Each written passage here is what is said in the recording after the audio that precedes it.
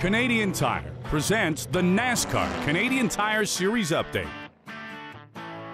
Race number 2 of the NASCAR Canadian Tire Series was Saturday at Autodrome Chaudière, just south of Quebec City.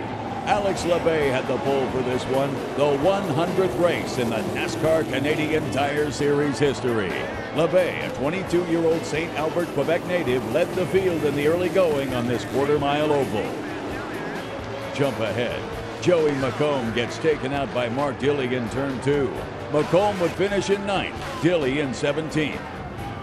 In the end, it was veteran Jason Hathaway cruising through the final 30 laps to score his second consecutive win at the track and first of the season. Hathaway is one of only 3 drivers to start in all 100 races. Labbé settled for second. DJ Kennington, Andrew Ranger, and Alex Tagliani rounded out the top 5. What a day for Jason Hathaway and his biggest fan, son Hudson. I knew we'd have a good car once we got racing, and once we got to pick off some guys, and once we got going. So Scott Steckley told me before the race, he goes, "You'll probably see me about lap 100," and I think it's more like lap 150 or 160. It was good. Scott and I run great together. We ran clean. I don't even think we rubbed that much, but he's the kind of guy we can have a beer with after for sure.